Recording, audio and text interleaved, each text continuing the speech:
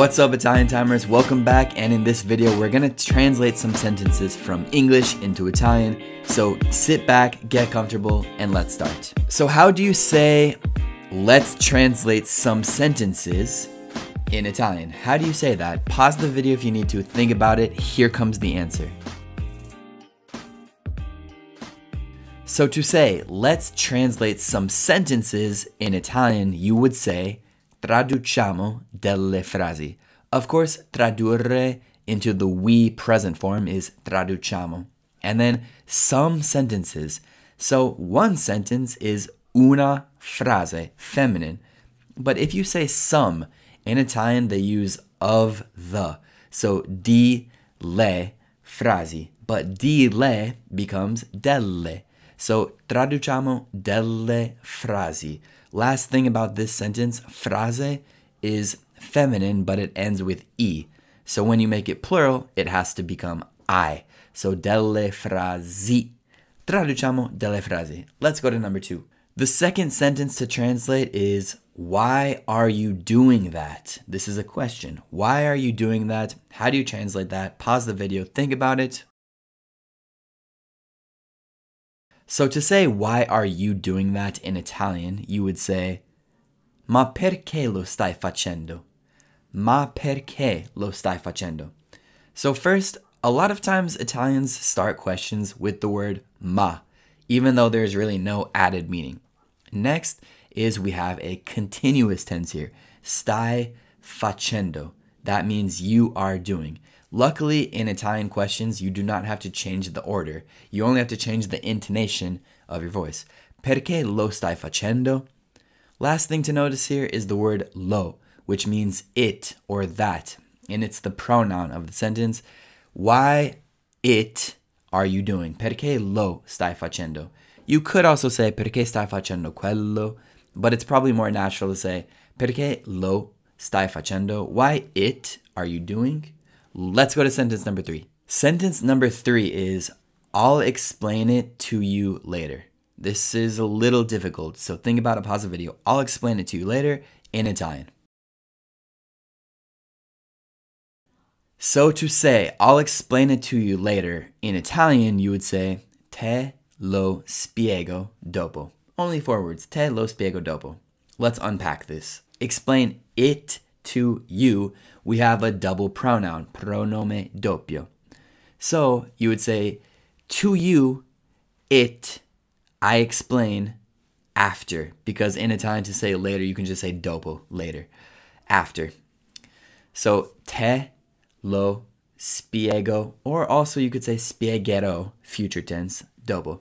Te lo spiego dopo. I'll explain it to you later. Literally, you, it, I explain after. Okay, let's go to number 4. Number 4 is, I like to think about the beautiful things of life. I like to think about the beautiful things of life. It's a little bit of a strange sentence, but there's some stuff I want to unpack and cover in the sentence. How do you say that in Italian? So to say, I like to think about the beautiful things of life in Italian, you would say, mi piace pensare alle cose belle della vita. Okay? So let's start simple. I like to think, mi piace pensare. So with a verb after piacere, you can use the infinitive. Mi piace pensare. Think about, in Italian, they say think at. Pensare a. So mi piace pensare a, and then the nice things, the beautiful things, le cose belle. Mi piace pensare alle cose belle of life della vita. Usually life in Italian is the life, so della vita. Mi piace pensare alle cose belle della vita. Okay? Last sentence is, we used to talk to each other every day. How do you say that in Italian? We used to talk to each other every day. Think about it, pause the video. So to say this in Italian, you would say, ci parlavamo tutti i giorni. Ci parlavamo tutti i giorni. So notice talk to each other. It's almost reflexive, right? So I'm talking to you, you're talking to me. So in Italian, you can just say ci parlavamo, like to us, we talked, and then every day, tutti i giorni, which means all the days.